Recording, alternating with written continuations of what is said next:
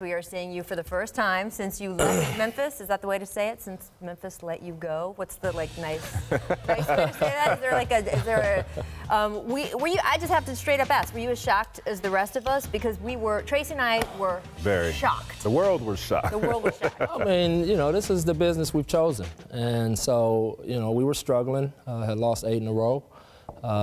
After having a great start, and we were really battling, and I was more dug into the film and trying to get our team to win games more than worrying about my job. And so, they had to do what they had to do, and they felt like they needed to do that, and I only wish them the best. Well, that's bogus. Come on, T-Ray. It's bogus. They had to do what they had to do because last year you came in, you done a phenomenal job of changing the culture around, and that's what you were trying to do, and you did that.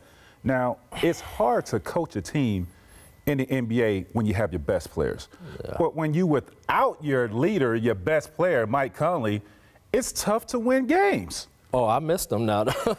Of course you missed him. I mean, you kidding me? The guy was having a phenomenal season. He's an underrated point guard in this league. So when you don't have that out there orchestrating your offense, it's tough to go out night in and night out. Can we just blame Mike Conley for all of this and leave it at So what was the draw? What was the final straw? Yes, you lost games, but everybody loses games, especially when you don't have your best player. Yeah, I mean, but, like I said, at the end of the day, I'm a big boy. And, I know going into this that's always a chance that you can be fired. And, look, some great coaches have been fired in this league, which I got to talk to a lot of them after it happened to me, and they all gave me incredible votes of confidence and great advice on, how to move forward. And I got some great invites to come out and learn, which is awesome, which you guys know how I am. I'm always trying to learn something new. So, it is what it is right now, and I'm just moving forward. I like the PC, Rachel. I like the PC. Well, I was going to ask you about who reached out to you because you got so many tweets. I mean, that's another thing. We were surprised. But you had so many current players immediately reached out, have your back. LeBron James, I need some answers. Feels like my man was a fall guy. You had Dwayne Wade, of course, also with you in Miami. But you also had players who, by the way, you've never even coached. Damian Lillard came out saying, what happened here? This doesn't make sense to me. Yeah, and that meant a lot to me. I mean, when you get that kind of response, it means that you have had some impact. And that's, and when you're doing this job, that's what you want to look back on and say that you had an impact. And so, one day my kids will see that LeBron James stepped up for me when I lost my job. And D. Lillard is a first-class kid. I got to coach him in the rookie game. We got to talk, actually, when we played them earlier in the year. And I just told him, man, you are one of my favorites to watch. You carry yourself the best.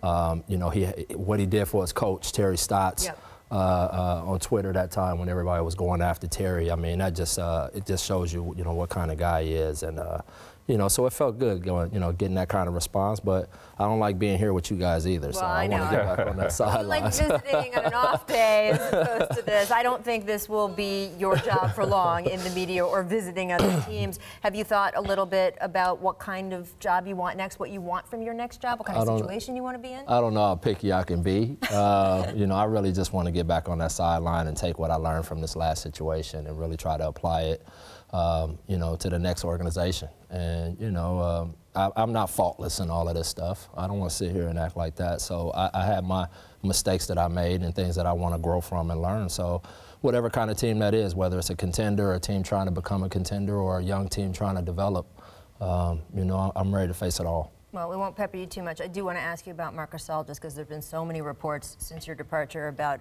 a rift being between you, that you guys didn't talk that much, or that he didn't like you very much. When you hear all of that, what can you tell us about your relationship with him? That's the league. I mean, the best player and the coach aren't always going to get along. And, that's just how it goes sometimes. And, he was the best player on teams, and I'm sure he didn't always love his coach. It was just unfortunate circumstances how it all played out on the stage. But that's just normal stuff. And, whether we like each other or not is not about that. It's about winning games, and it's about us working hard together to get W's. You said it right there. It's about winning games. Y'all won games the previous year. So, I had some run-ins with my coaches, but at the end of the day, we were winning games. And I'm not going to get rid of a coach that's helping me win ball games. I'm curious about that dynamic overall, and this is not about your situation. I just want your insight in the big picture, because we were talking last week with Chauncey Billups about the situation in Oklahoma City. And you and Chauncey constantly were saying to me, oh, Billy Donovan's got to do this, he's got to tell Melo that. And I said,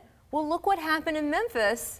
Fizz is trying to make some changes. Yeah. Some of the players push back, and it's not always so easy. We know who wins when there's those showdowns. What is a coach supposed to do? Well, we also assuming that he's not saying that. Like, he may be coaching the heck out of that team behind closed doors. We don't know what he's telling Carmelo. We assume because certain things aren't happening. Correct. And evolving at the pace that we'd all like to see it. You know, that was the same thing they were saying about Spo. Right. In the first year of the Big Three, we were 8 and 9, and oh my God, he can't coach the team and fire him and bring Pat back to the team, and all of that was going on.